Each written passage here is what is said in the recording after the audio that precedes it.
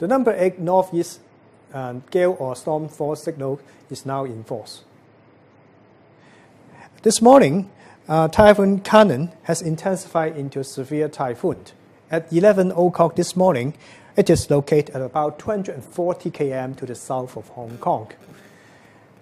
We expect Kanan will continue to move west-northwest towards, in a general direction towards the Kailan Island and Nazhou Peninsula.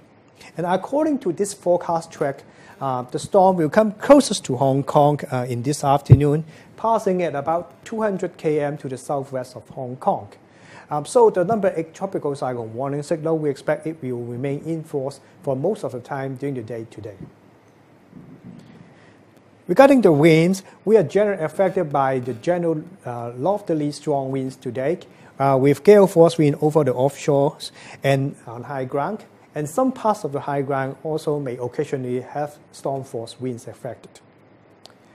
For the wind direction, the northerly winds now affecting us will gradually change to east to northeasterly winds when storms pass to the west or southwest of Hong Kong. Affected by the monsoon and the storm surge, now the tide level are currently running more than 0.5 meter or more above the normal. And when the tide time appeared tonight, we expect the storm surge together with the high tide may cause flooding in some low-lying areas. So the public should take alert to this increase in sea level. And the weather, we are going to be affected by the outer rain band of the storm. So there will be squally showers today. Sea will be very rough with swells.